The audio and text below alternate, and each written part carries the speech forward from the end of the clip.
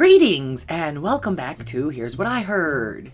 I'm Laura the Goddess, your hostess. Thank you for clicking on my little acre of the internet today.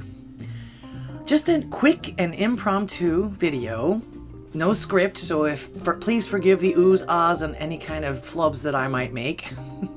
I'm terrible when I'm not scripted. I just tend to ramble, as I'm doing now.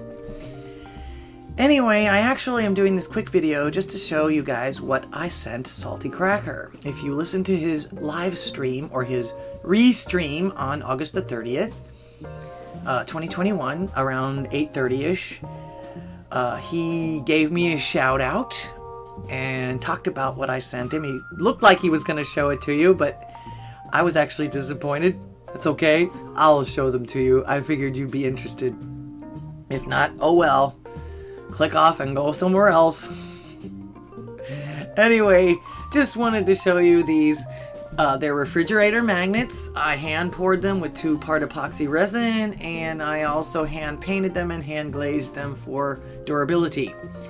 I also attached and did all of the magnets. In fact, the magnets, they're child safe because the magnets will never come off unless you take a jackhammer to them.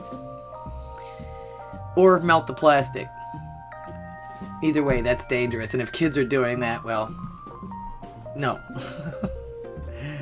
Anyway, thanks again for stopping by and clicking on my little acre of the internet today.